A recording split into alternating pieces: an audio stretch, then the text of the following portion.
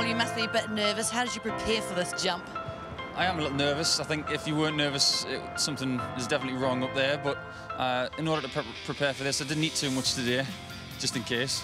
I did a 20-minute meditation as well around 1:15 this afternoon, just to try and calm down.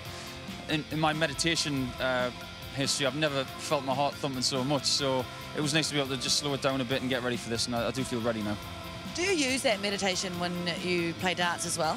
Yes, I do. I think it's very good for being in pressure situations. So when things get a little bumpy, there can be a free fall in darts as well when it comes to losing games. But I think the meditation does help just to keep you under control and hopefully get you through matches. Well, you seem very zen now, but we'll see how you feel when you're actually on the platform, eh? Yeah, it might be a little different up there. There'll be a lot of eye closing and breathing, that's for sure.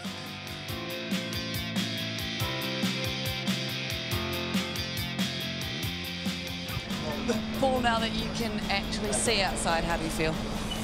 I don't actually feel as bad as I thought I would, but I think when I get on that edge, I might feel a little bit different. I mean, I'm doing this for a reason. It's very personal to me.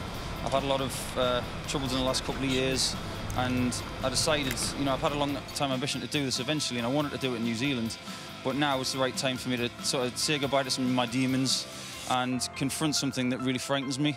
And I believe it's going to make me stronger, so I look forward to that feeling. Afterwards, you're just going to be, the darts won't even mean a thing. Oh no, it will. I've got a very proud record in New Zealand. I've never lost a match here, so I want to hold on to that record, and I think doing this will make me even stronger going into this tournament this weekend.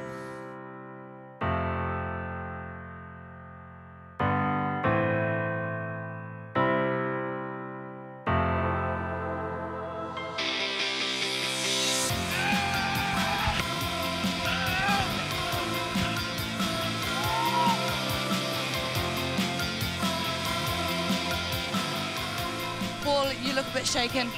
Yeah, just a little. I think I expected when I was out on that ledge just to hesitate, but I thought, you know what, don't hesitate, because you shouldn't hesitate in life.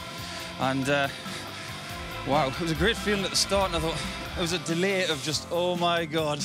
And on the second bounce, it was just enjoy this moment, because I don't think I'm going to be down here very long. So I enjoyed it, and I closed my eyes and I thought, this is terrific. Looked like you lost your knees a bit there. Just a little. Coming back up, you just had a weightless feeling, and that's like nothing I've ever done before. So just felt a little bit like that, which was unusual, but I'm really glad I did this. No more being afraid. Do you think you've exercised those demons? I definitely have. The way I feel right now, I feel like I could do anything. I'm going to be using this to try and beat you, so you better watch out.